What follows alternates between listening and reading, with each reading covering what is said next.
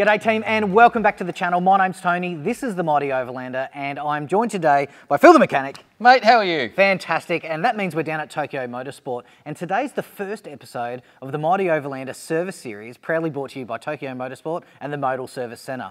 Now, Phil's already completed the overall inspection Certainly have. of this vehicle, and over the next few episodes we're going to bring to you the major components of a major service for a JB74 Suzuki Jimny. So first off, what are we going to be doing today, mate? Mate, first thing straight off the bat is oil and filters. Oil, the lifeblood of the little engine in the JB74, and filters, got to make sure she breathes and does all the things that she needs to do. Outstanding. Now, as you guys know, whenever we're with Phill, Uncle Tony gets behind the camera and I leave it up to the professional. So let's do that. Phill, it's all up to you, mate. No worries, leave with me.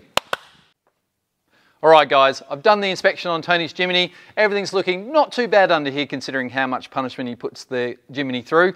It's time to change the oil in the filter. Now I've had a quick look around as part of the inspection to make sure there's no oil leaks. I also like to dip the engine oil with the dipstick before I start to make sure the oil isn't low. This can also let us know if the engine is consuming any oil or if we have a hefty oil leak. Now as part of the oil change here at Tokyo Motorsports, we like to use the Modal branded oils and lubricants. Good quality stuff, straight out of France, and I use it from everything from daily drives all the way up to our top level motorsport cars. So we'll get the oil drainer out and we'll drain the oil and get cracking.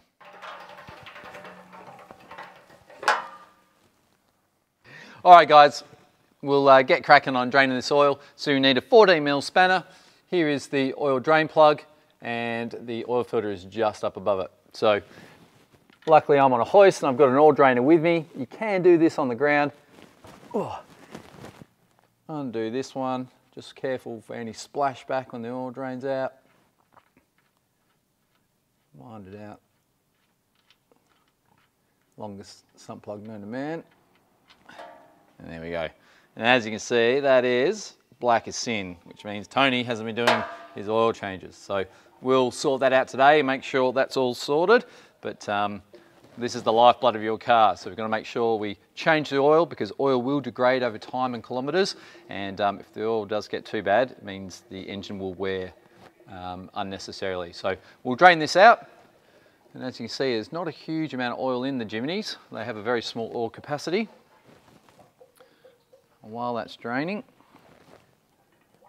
we'll get the oil filter removal tool and pull the oil filter off as well.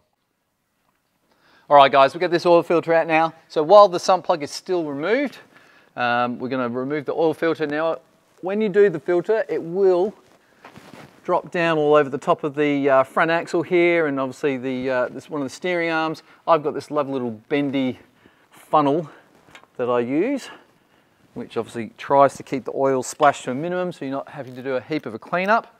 I'm then taking my oil filter removal tool, mine's a claw style one, up on the oil filter. Ah, there we go, nice.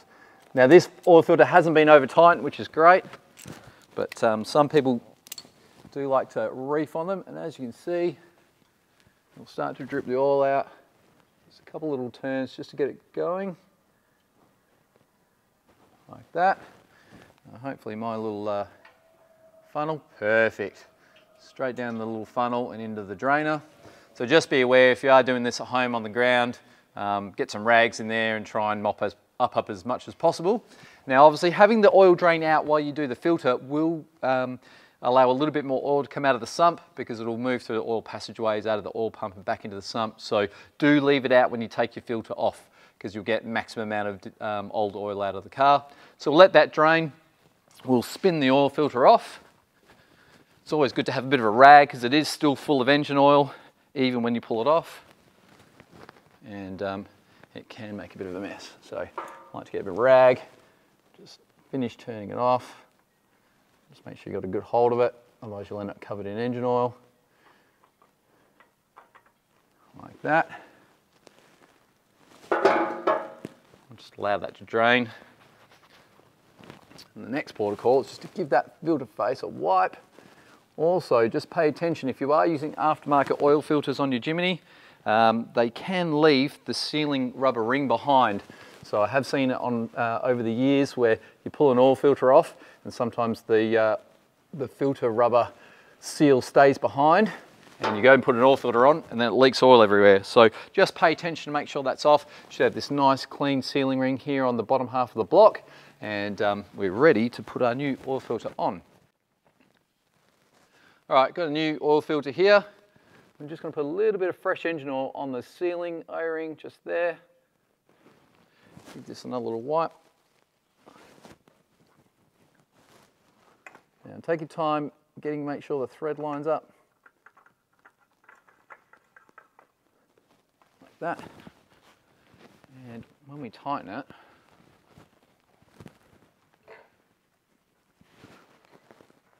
you just want to tighten it in with your hand. You don't want to use any tools. And once that's hand tight like that, that is on. So that is all sorted. You don't need to reef on them and do them up to high heaven because it's not going to make any difference and just makes it harder to remove. You can then get rid of this pan. And I'll get some brake clean out and we'll give it a quick wash down. All right, the oil filter's all nice and clean and tight. Now I've got a brand new copper washer for the sump plug. Always replace them. I do not reuse them because you'll never get them to seal nicely again. And if you do, it'll just seal down and you have issues later on. So new washer all the way in. So it goes down finger tight. And then we get our spanner. All right, bam your spanner.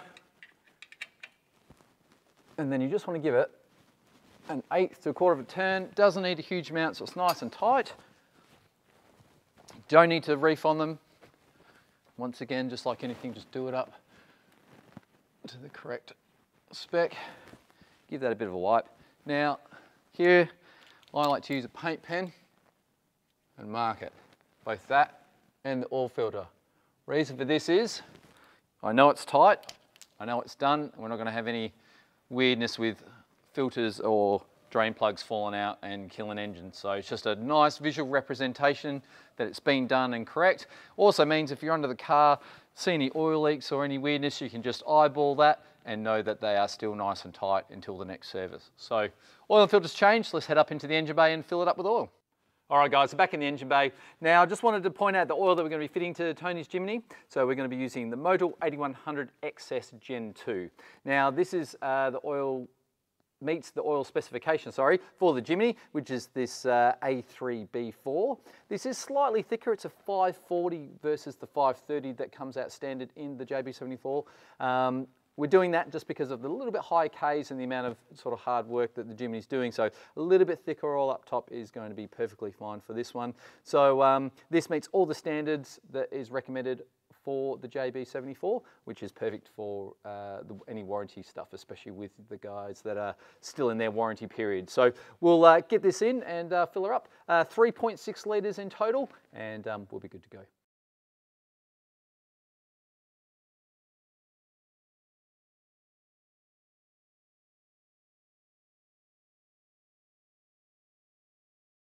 All right guys, oil's all in.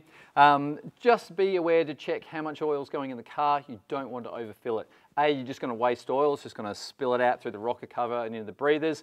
Also, if it's super full, you might get some crank splashing, and that's no good for the bearings and everything in the crank end. So, and that's on an extreme level. Now, on the side of the Motul bottle here, there's little level indicators, so you can get the oil, a correct amount of oil out of the bottle and into the engine. So just check it periodically and you should be fine. Now the last thing we need to do is obviously fire the engine up, which fills the engine oil into the oil filter, and then we can turn it back off, let it rest for about 30 seconds to a minute, dip the engine oil, and we should be bang on the money. So we'll do that now. Okay guys, here we are under the Jimny, and we're going to be doing the gear oils. Now, I've already checked the gearbox and the transfer case. Now, as part of us chasing a little issue Tony's having with his gearbox, we've already changed those oils before this service. Now, they take a 75W specific gear oil, which is quite thin, and that goes in those two components. But they're all good for the moment, so we're going to concentrate on the front and rear diff oils. Now, here we are down the back with the rear diff. We're going to be changing these oils now. They both usually take a 75-85 gear oil. Now we're going to be using something a little bit different here, which is a 75-90, and as always here at Tokyo Motorsports we use the Motul lubricants. So we'll be putting some Motul Gear 300 in the front rear diffs. They take the exact same gear oil, and we'll get cracking on draining those now. All right guys, we'll get stuck into draining this rear diff. So the filler is a square drive, so you can use a 3/8 ratchet to crack that plug there. So this is where later on we will fill the gear oil. Give that a crack. I always like to do the fillers first before the oil drainers. Cool. That oil isn't too bad. It's still got a decent colour to it, which is always a good sign. It means we're not getting any weird issues with the rear diff eating itself alive if the oil was dead. Now, something that always happens, especially with your four-wheel drive guys, is mud and debris in around the drain plugs. So it's not a Jimny specific thing, happens a lot even on my Patrol and other four-wheel drives I've worked on over the years. So you just got to make sure, dig out all of the debris and the dirt before you go trying to crack that drain plug. Otherwise you're not going to get your socket in there and it's just going to be a hard time. So take your time, get all the debris out.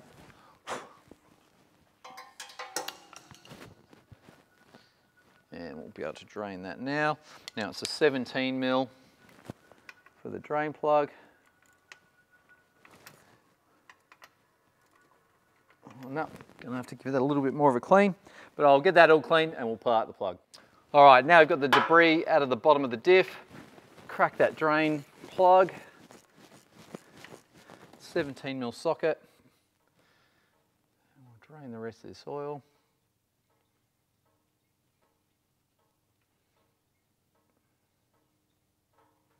There we go.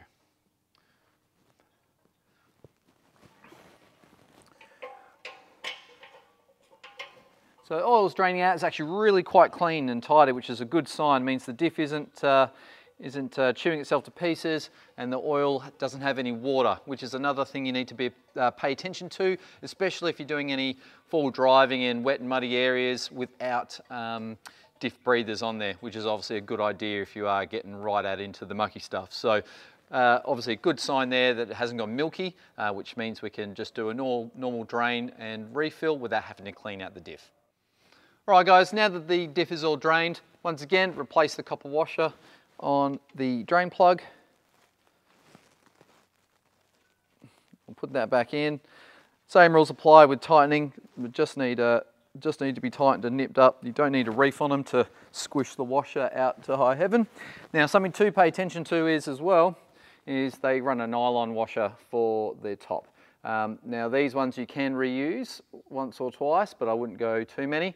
So just have a look, make sure it's not squashed or deformed in any way. If that's the case, you can reuse it and no issue. So we'll get filling the diff up. I'll nip up this lower bung and mark them both and we'll finish it up. All right guys, fill this one up. Now we use quite a bit of motor oil, so we've got it in a big 6-litre drum with a nice hand pump. If you are doing it at home on the ground out of the smaller bottles, the 1-litre bottles, you need something like a Tom Thumb pump or something along those lines to fill it up. So I fill these up until they dribble out of the fill hole. And then I like to check the oils on the ground. Because they are a solid rear axle, the axle is drooped at this position on the hoist, but when it's on the ground, obviously it tucks back up into the body, and then you'll need to just double check your oil levels to make sure you've got the correct amount of oil. So trap there for new players. So I'll get pumping and we'll get this finished up.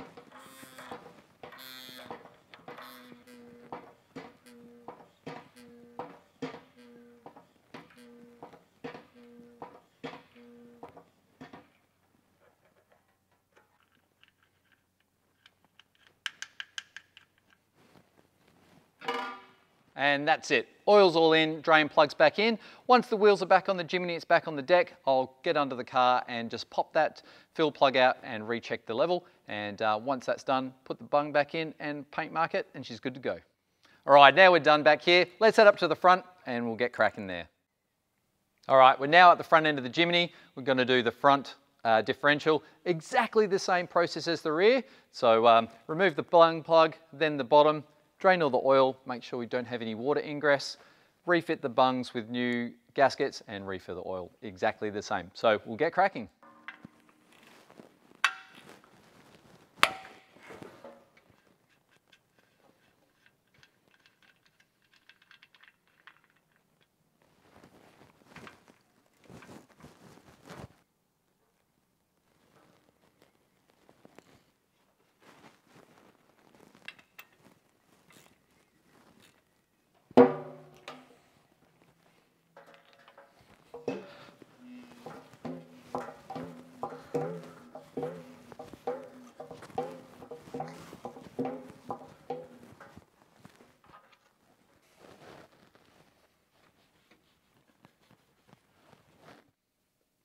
That's the front and rear diffs done. Time to lower the Jimny and do those checks that I mentioned before.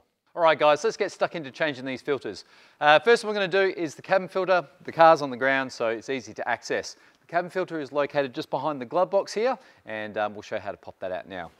Generally just open the glove box up and you'll lift from underneath and give it a good tug, and it will just pop clear, both sides. And once that's done, you can just slide it out of the way. Don't be tempted to try and push the sides in and pull it past the actual trim. You'll find you'll snap one of the tabs off the glove box. Okay guys, once the glove box is out of the way, you can see where the cabin filter lives. Just one tab on the left hand side here. Pull the door back. Don't be tempted to snap this little tab off. And as you can see, cabin filter lives just in here, and this one is absolutely filthy. And here we have Tony's cabin filter. How filthy is that? So the reason we change the cabin filter is it filters all of the air that comes through the front of the vehicle. It comes through the vents in the car. So when you've got the aircon on, this is the air that it goes through that system. So changing the cabin filters out, especially when you've been bush, as you can see, plenty of red dust in this one, or even just around town, especially before summertime and spring, catches all that pollen and garbage that comes through the car. So good idea to change these out regularly as per the service schedule. And here we have the replacement cabin filter. As you can see, massive difference in brand new versus the one that's come out of Tony's car. So we'll get rid of that one.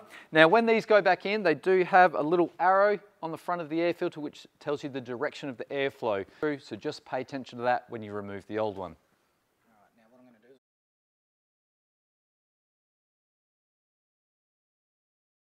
All right guys, putting the cabin filter in, slots back into the housing. Just remember to pay attention to the airflow.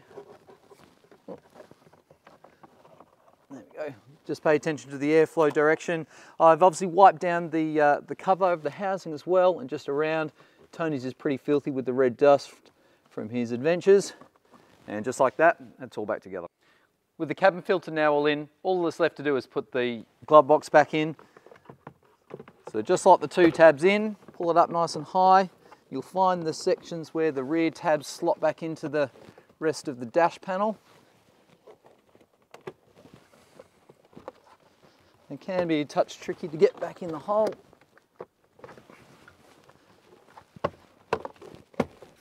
That's it, once in, two firm pushes, and she's done. Now that that's all finished, let's get down to the engine bay and have a look at that air filter. All right, we've got the bonnet popped, guys, and now in the engine bay. As you can see, this is the airbox where the air filter lives, and a couple of tabs that we've got to pull, and we'll change this air filter out. All right, guys, to access the air filter, two clips, one at the front and one here on the right-hand side, and then we're going to undo the hose clamp at the back to the air intake. Just loosen that off, lift the front of the airbox, lid, little pull, and there's the air filter. Let's see how dirty she is. Well, and this is why we change our air filters, so plenty of red dust from Tony being out on the trails. As part of changing the air filter, especially on Tony's cars, you can see with the red dust in there, we're going to clean the bottom half of the airbox out. Something interesting to note while we're here is this tiny little drain hole right here. Now that's just to let any water and whatnot come out of the airbox. Be aware that even once you have a snorkel fitted, if you are doing water crossings, water can come up through the airbox and just into the engine. So little tip there for the new players. While we're here as well, we're going to probably have a look down the intake to the throttle body, make sure no dirt and dust has got in there, and if so, give that a clean while we're here. Now I've taken the intake off of Tony's car to see the throttle body, and it is absolutely filthy. Not surprising considering the amount of adventures he's getting on. So as part of the air filter change, as I said, we're going to clean this throttle body out using a little bit of Carby Clean. Now be aware that Carby Clean will chew paint. It is pretty nasty stuff, so just be careful when using it. What we're going to do to start off with is wipe the interior and the butterfly first to make sure we get any debris or dust out before we open the butterfly up and clean the butterfly throttle plate, and just behind that as well. So we've got to give this a nice good clean, because the last thing we want is dirt and debris getting in the engine with poor air filters. So take your time, keep it clean, and we'll get this one sorted out for Tony. All right guys, so we've got the intake hose back on. I've reconnected the air temp sensor here. Just be aware that there's some little notches here on the rubber intake tube that line up with the airbox lid and also the throttle body. So once all that's back together, brand new air filter. Look at that, fresh as a daisy. Now there is a little tab at the front here which lines up in a notch in the airbox.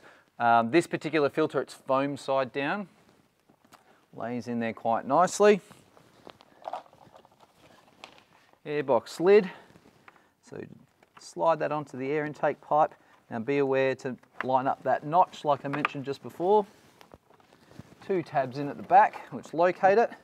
Seat it down nice and firm. Do up the 2 clips.